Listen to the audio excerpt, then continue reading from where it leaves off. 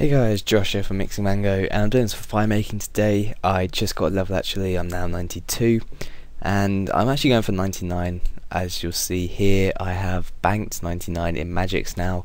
I did have U's previously, but I decided I've got the money to go for magics. It is faster. It's like 10k less logs, so it obviously is a fair bit faster. So it's definitely nice to only have to do about 21k logs now. So I decided to do it in magics and just get it a bit faster really, but I'm definitely gonna go for the 99 over time. I mean, even if I just do like a k logs a day, it will take under a month, and I could easily do a few more.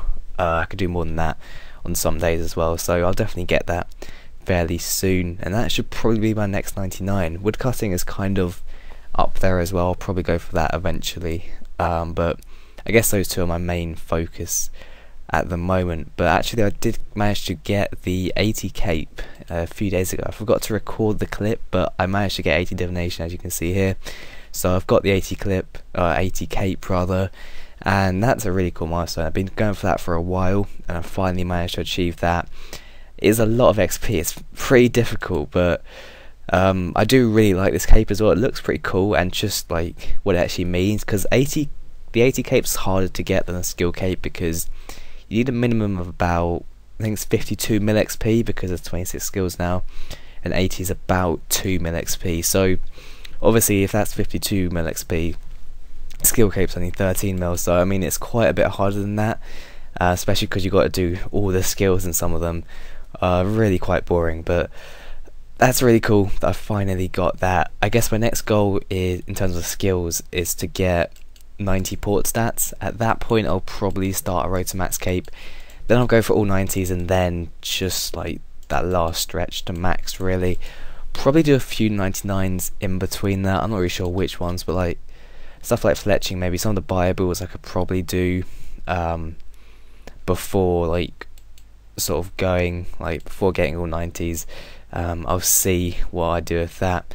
But I think that's kind of my skill goals. I do actually want to get the quest cape. So as you can see here, I'm on 291 quest points out of 347, so fairly close. That is 39 quests left, so I mean that's pretty easy. I mean, some of these quests as well, there's not much to it. Like something like a Cold, that's the penguin quest, that's quite easy, I've heard. There's probably some others like rune mechanics.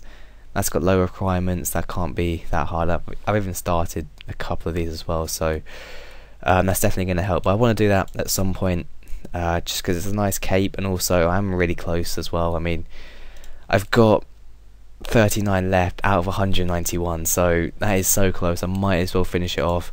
And I do quite enjoy some quests, especially the ones which are really lore rich. They are always really good, so I'm just going to do that. Probably that'll be my next goal, I reckon, and then after that I'll probably focus on, well, I could do that like in between fire making really. After that I can focus on getting those 90 skills, but that's going to be, that shouldn't take too long really. Quests, if they are fairly easy, then I can get that done quite soon. But the next thing is actually Rise of the Six. Unfortunately that didn't come out today. It is Tuesday. I'm sure everyone thought it would be out today, but they haven't said anything.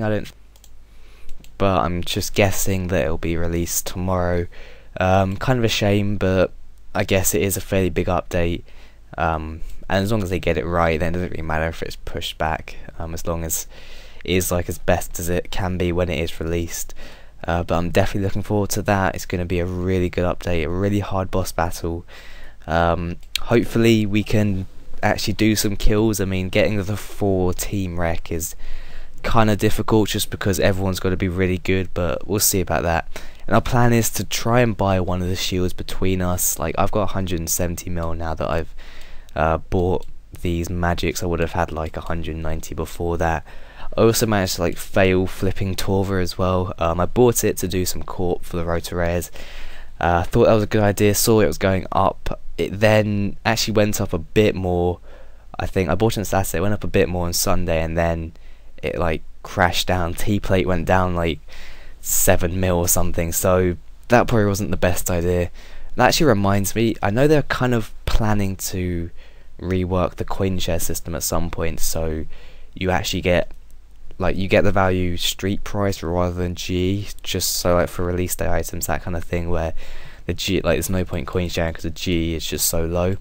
But I'm hoping that comes with a sort of G rework as well, because I think the price changes by only 5% a day maximum. So for stuff like the Torva plate body, that went up like 10 mil in what seemed like a day, I don't really know, but the street price was like 10 mil above the G price. So I was looking like on the G, and it said the T plate was going up by like 3 mil a day, yet in reality it was just trying to catch up with the street price rather than actually going up. So the street price was crashing, the G price was saying it was going up. So they kind of need to fix that. Hopefully they can sort of make a system where maybe it takes the average of like the price increase, something like that, just so it's got a more accurate price, and so it's kind of following the street price. All the items are sort of, they're just more accurate really, because that would be a lot better. But yeah, I managed to lose like 10 mil on Torva, so I was hoping it'd go up, but unfortunately not. So that was a bit annoying, but I'm now down to about 170 mil. I think Michael's on around 500, like 450 to 500 mil. So hopefully we can get a shield if it's sort of around 600 mil. We want to try that out, do some videos with it. Also for next, just see what it's like in different bosses, because it should be really powerful, these new shields. I guess we'll go for mage, because that's what we both have.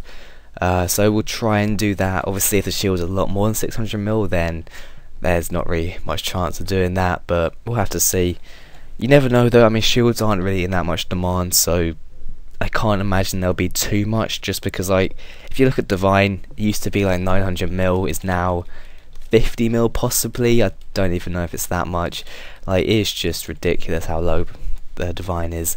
But as you can see, just shields are not really wanted, so we'll see what happens with that. But yeah, that's kind of all I wanted to talk about in this video, so I hope you guys enjoyed, and I'll see you later.